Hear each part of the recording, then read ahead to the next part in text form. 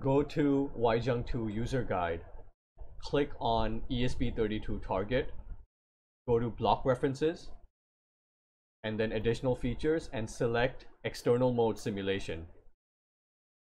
External mode creates a communication channel between Simulink and the hardware, ESP32 in this case.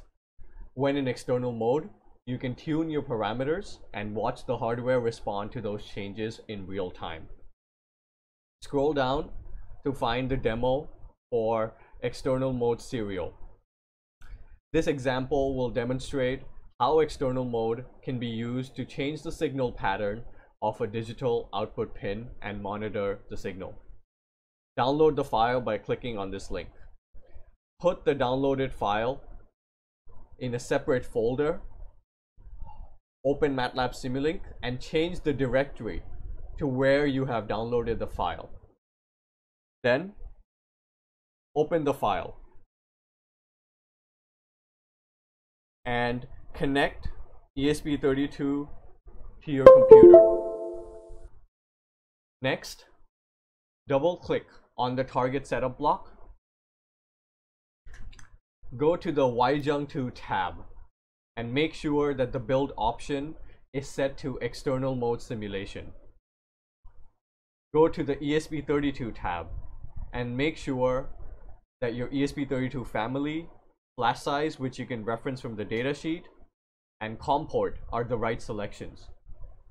Next, go to the host board connection tab and ensure that your communication interface is serial.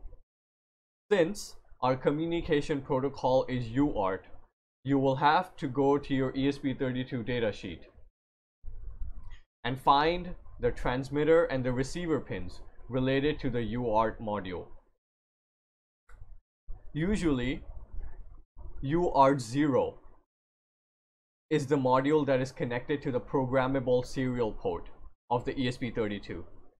UART0's transmitter and receiver pins. Transmitter and receiver pins are represented by GPIO1 and GPIO3 respectively. Go back to your Simulink model and select the correct transmitter and the receiver pins.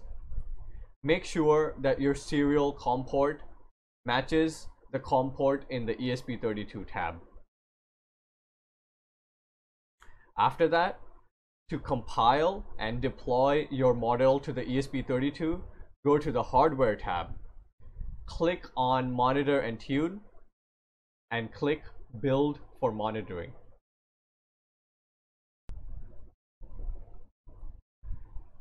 Once deployed, select Control Panel in the Hardware tab and click on the Connect button to connect Simulink and ESP32 together. Now,